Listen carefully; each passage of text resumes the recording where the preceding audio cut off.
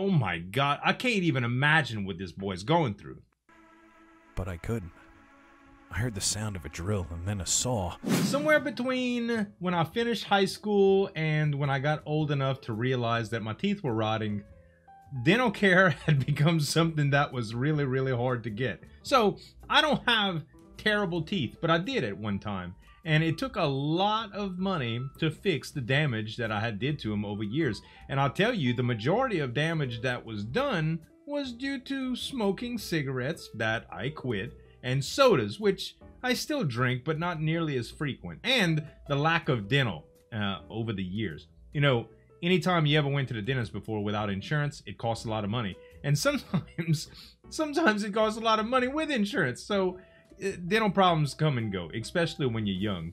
And a lot of people have a very, very, very strong fear of the dentist, because I don't blame them.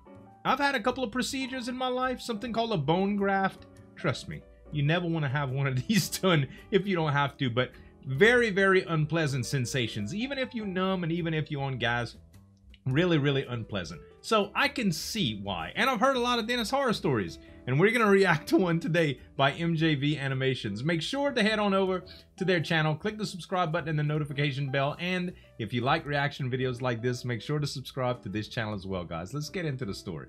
The dentist horror story. Last year I went to the dentist to get my upper left wisdom tooth removed. Ooh. I thought they'd offer me general anesthesia, where I'd go to sleep and wake up and it would be done. But instead I was told that I would have to have the twilight option. What's which that? Is where you get the needle in the arm. You're a bit groggy, but unaware of your surroundings and not fully asleep. I never heard of that. I was told that, I thought it was only like numbing and gas or sleep all the way. I've never had an injection that wasn't like the full deal. Like, we gonna give you this and the next thing you know, you're gonna be awake. I don't know if I want that. And I had all 4 wisdom teeth removed, but it was at the same time and I was under. Like, they put me all the way under because I was impacted and all kind of stuff. It was rough. The recovery was much worse than the procedure, because the procedure was just me going to sleep and waking up. Now, I'm not totally sure why I had to have this option, but it was something to do with how complicated the surgery was. Okay. I figured as long as I didn't feel any pain, it wouldn't matter.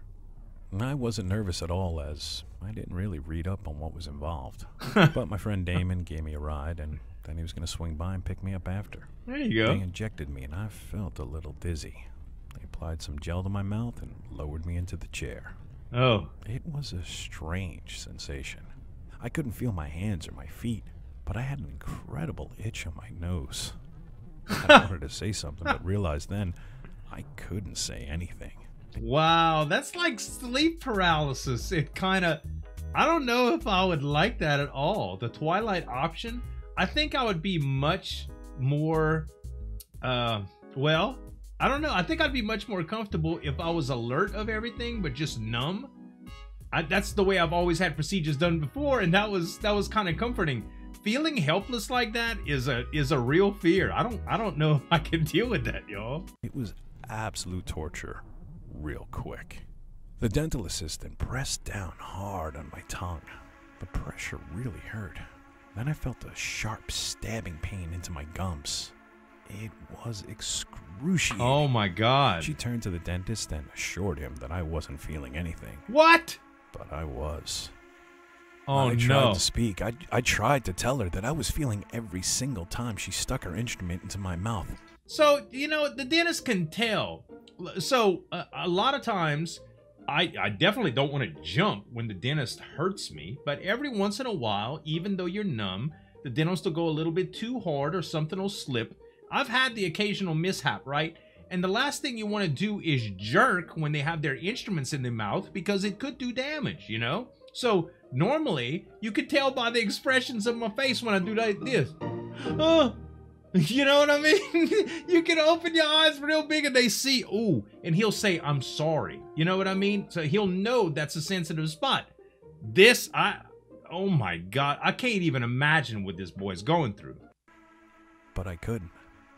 I heard the sound of a drill and then a saw and then another needle, and I felt the jab into the interior of my cheeks as the dentist poked around. It was the worst pain I'd ever felt. Wow.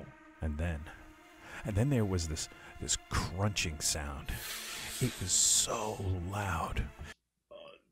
That's the worst, dude.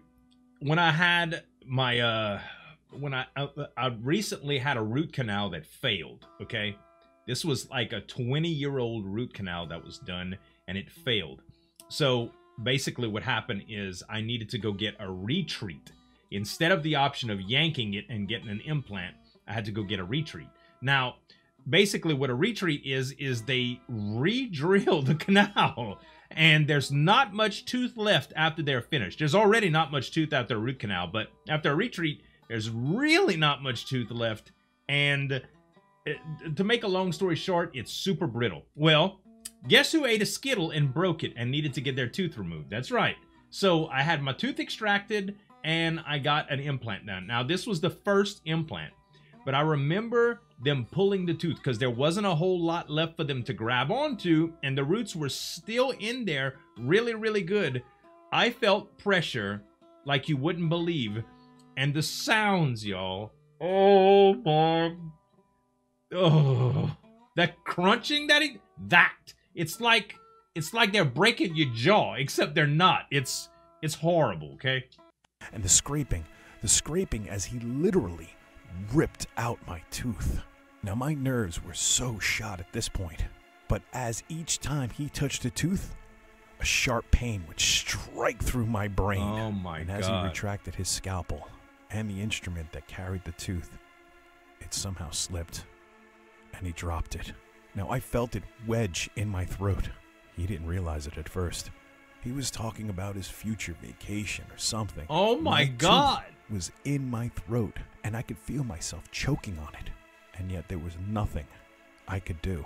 I tried blinking rapidly, but never saw a blink happen once. It was like my brain knew something that was happening, but my body and my brain were just disconnected. When the dental assistant asked for the tooth, the dentist joked that he might have dropped it. And she looked around outside of my mouth, not even thinking that it was inside. I could feel my windpipe closing and fluid building up.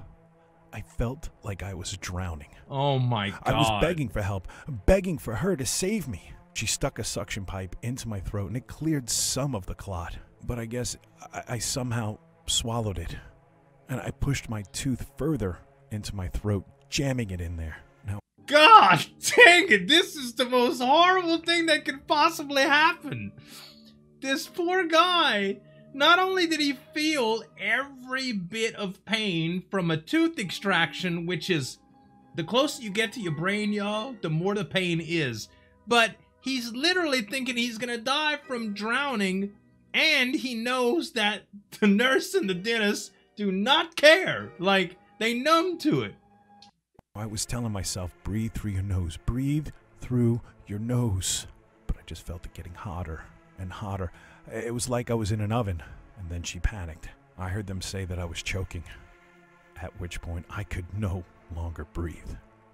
I vaguely remember falling out of the chair and hitting the floor, and then being spun over and then just blacking out. When I came to, I learned the assistant had performed a tracheotomy on me. She had cut a hole in my throat so I'd have an airway to breathe. Now, have you ever seen one of those commercials where people have smoked for too long and they have a hole in their neck? That's me now. What? The next time I have a toothache, I'm going to take a hammer and smash it out. Wow! Wow! Look. Look.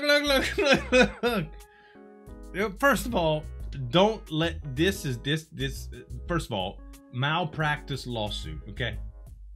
I would never, ever have to work again, and neither would any of my children for this type of ridiculousness. Second of all, I'm not so happy, okay? But that's ridiculous what happened to this man.